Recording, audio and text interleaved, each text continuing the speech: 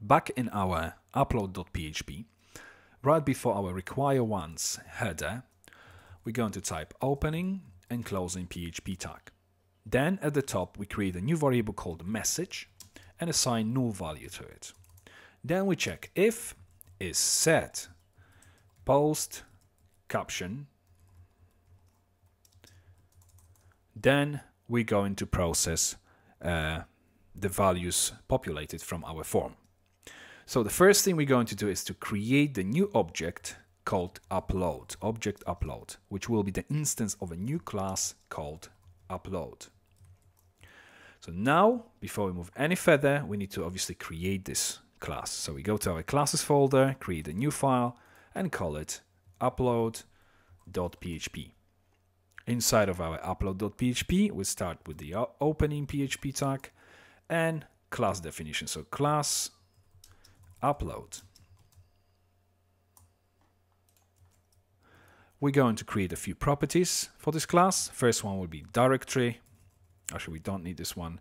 First one will be name of the field, which will be public property, field name. And by default, it will equal image.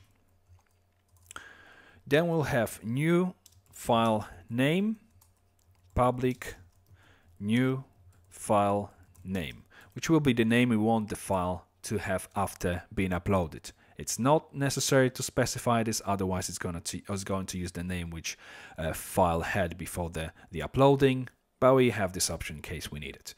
Then we have new file name ready to upload, because we also going to add to the file name, this file name, we're going to basically clean the string because it may have spaces, apostrophes and so on, which aren't good for obviously file names. So we're going to clean this name and output this new name and have it ready for insert to the database and for the upload. So public new name.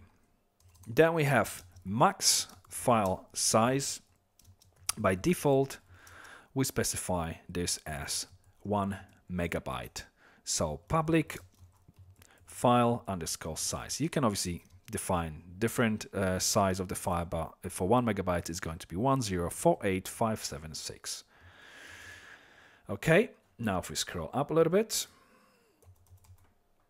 after file size, we're going to have allowed extensions.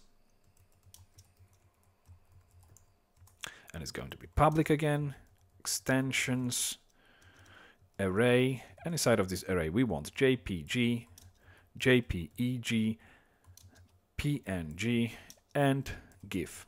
And now we're making them public because obviously you might want to change this. Let's say you're gonna have one form for uploading PDFs, then obviously these extensions won't be relevant. So outside of this class, you will be able to change these extensions after you've instantiated the class within your code, basically.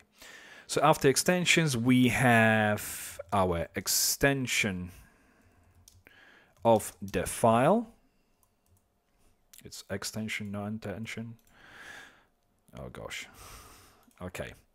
And now we have public underscore extension.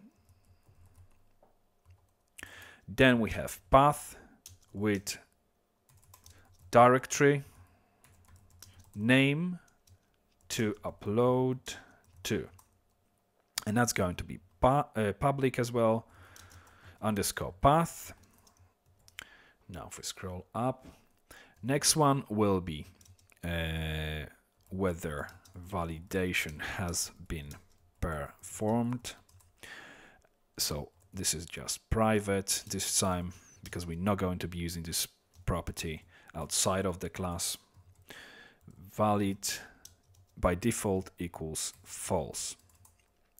Then we have error index, and it's going to be public error. Okay, now it's time to provide the validation messages. So we create array of error messages, and we start with public underscore validation equals array. And we continue with this tutorial in the next video.